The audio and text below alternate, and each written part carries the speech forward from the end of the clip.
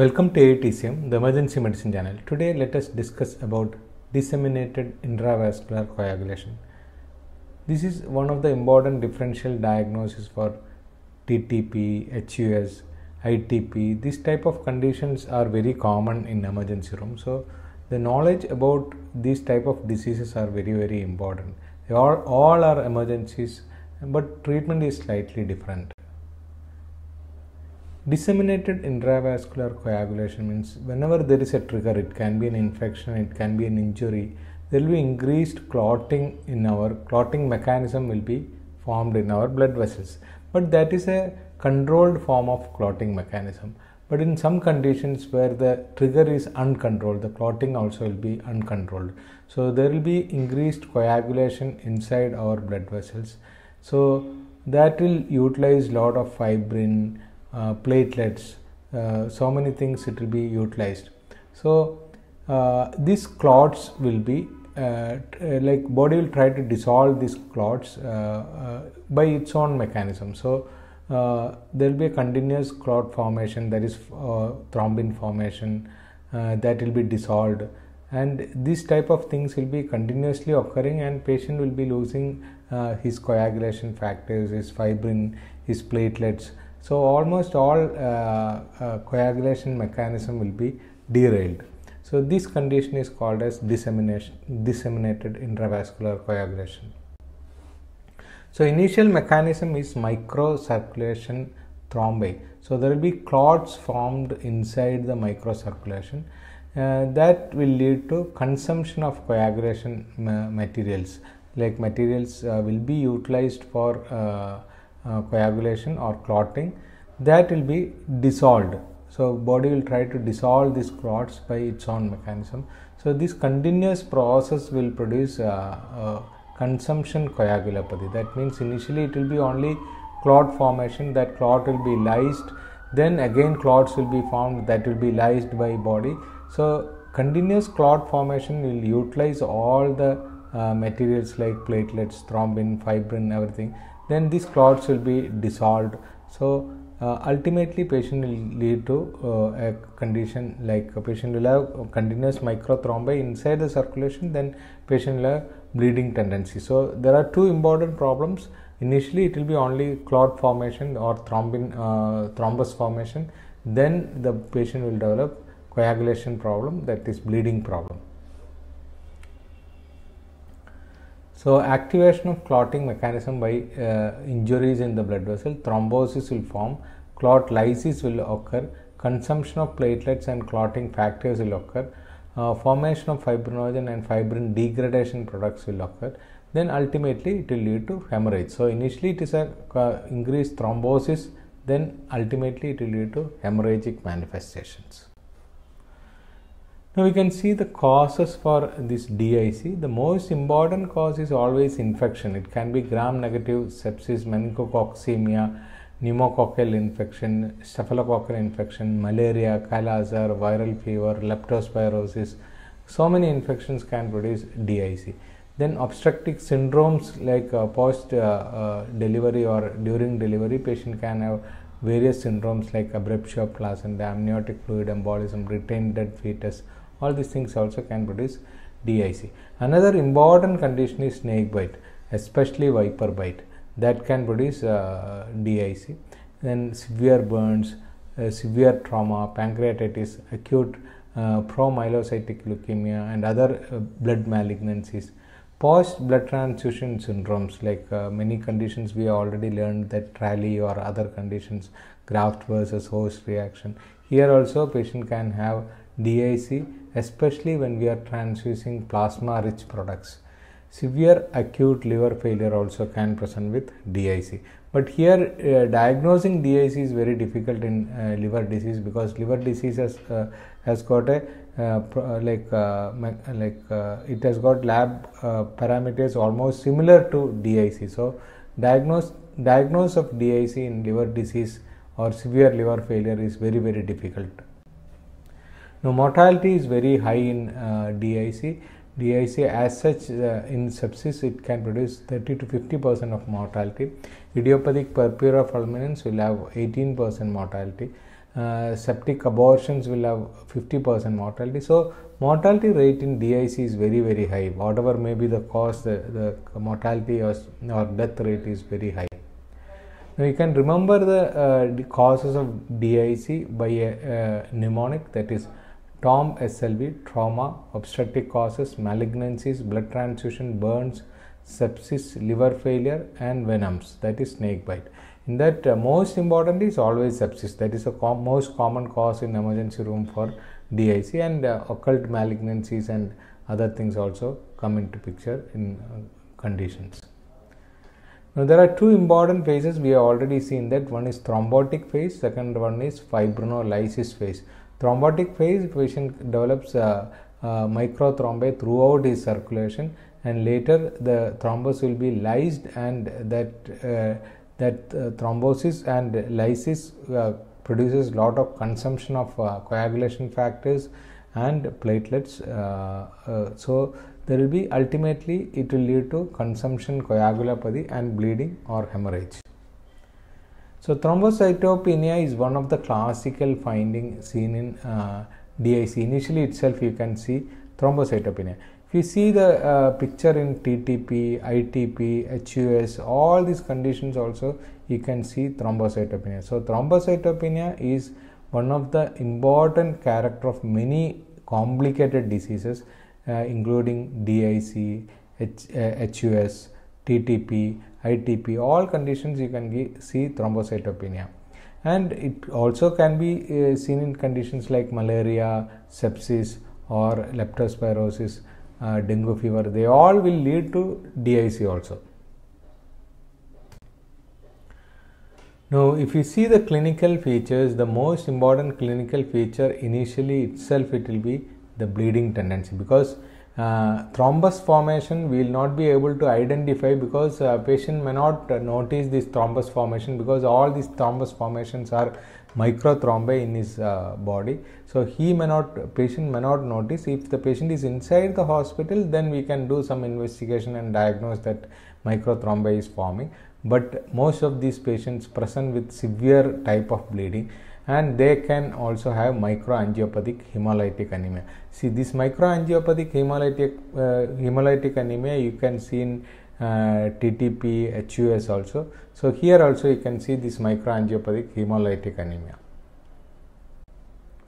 You can see the clinical features with this percentage. Bleeding is 64%, renal dysfunction 25%, hepatic dysfunction 19%, respiratory dysfunction 16%, shock 14%, central nervous system dysfunction 2%. So almost all organs may be involved in DIC. So this is a true like multi-organ dysfunction syndrome. Now TTP, HUS, DIC is very difficult to diagnose sometimes in emergency room, but some investigations will tell you whether it is TTP, ITP, HUS, or DIC. TTP, Adams 13, that's a protease that levels will be low, and HUS you can see you can do the culture for Shigella or that type of infections you can do. But important investigation will be in DIC. That is very, very important. You have to notice that PT-INR, APTT, fibrinogen. These are the three investigations which will tell you that is not TTP, that is not HUS, that is not ITP. Platelet count will be low in almost all conditions, whether it is TTP, ITP, HUS, DIC. Platelets are low, but you can see here PT-INR is increased in DIC, APTT is increased in DIC, fibrinogen levels are low in DIC. So these three investigations will tell you that this is DIC. So lab wise, the diagnostic criteria for DIC is elevated PT-INR, elevated APTT, and very low fibrinogen levels. So we have to be very careful when we are dealing with thrombocytopenic conditions. If PT-INR, APTT is elevated and fibrinogens are low, then it is mostly DIC. So this chart will give you a complete picture of the differential diagnosis of HUS, TTP, DIC. I am not going to the details of these things because we have seen previous classes the same type of things. Only thing is Adams 13 is very low in TTP. Other conditions it can be low, but it is not very low, less than 10% or less than 5%. PT-INR APTT is prolonged in DIC. Fibrinogen levels are very low in DIC. Adams 13 is low in TTP. Culture for Shigella is positive in HUS. Now, lab investigations are very important in all these conditions. Thrombocytopenia is classical feature, prolonged PT-INR, prolonged APTT. Then hyperfibrinogenemia is typical for DIC and is very low in DIC. Panic level is less than 100. Schistocytes indicates microangiopathic hemolytic anemia. Antithrombin 3 levels may be markedly reduced in early DIC itself.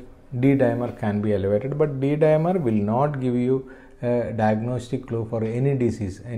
Most of the conditions like sepsis, myocardial infarction, or any infections, DIC, all these things, D-dimer can be elevated. So, D-dimer does not give you a clue for a particular disease, but a negative D-dimer gives more importance for it tells you that there is no thrombus formation in the intravascular compartment.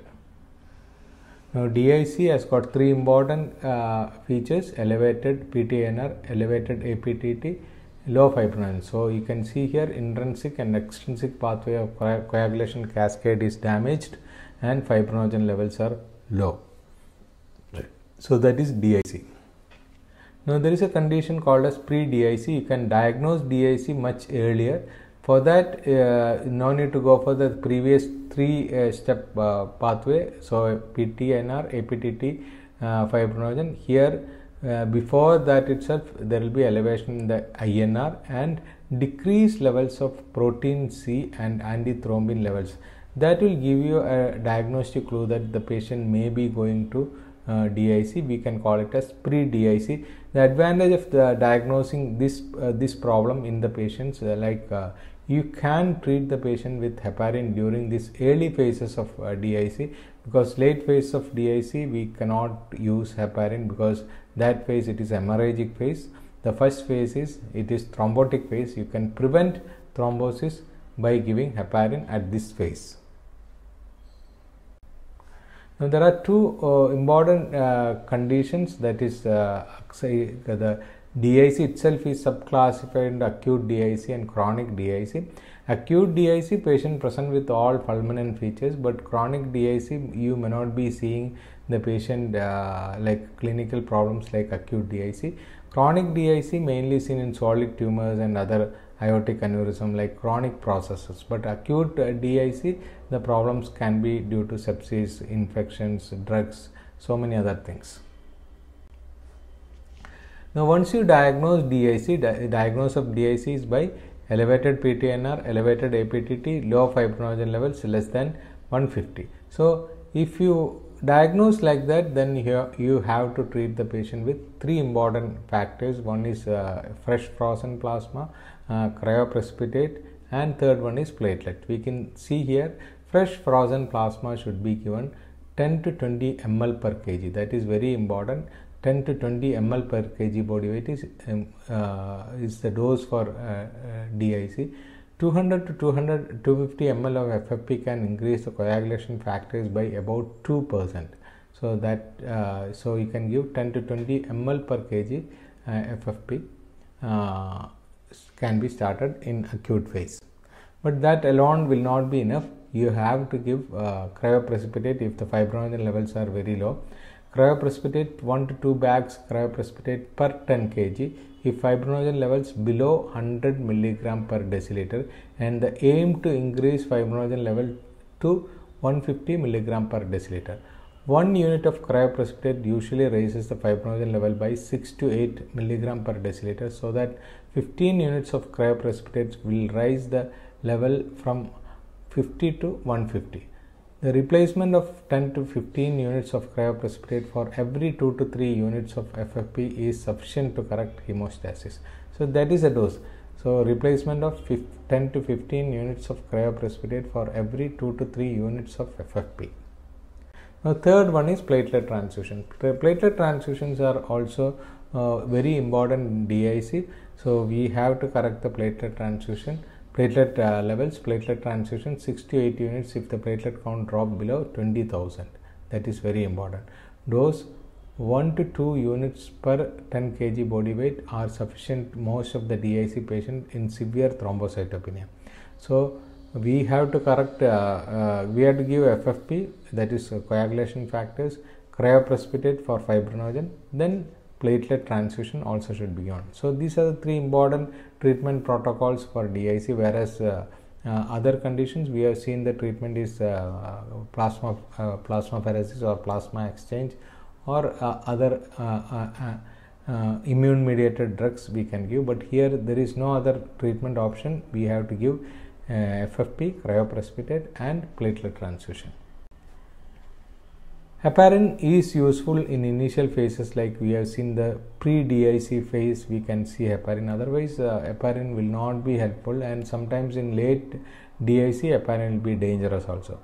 And one of the important thing what we have to remember is we have to find out the reason for DIC, whether it is infection, whether it is malignancy, SLE, whatever it is.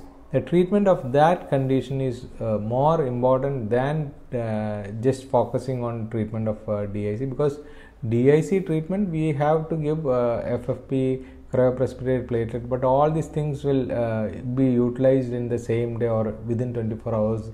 These things will be utilized in our body.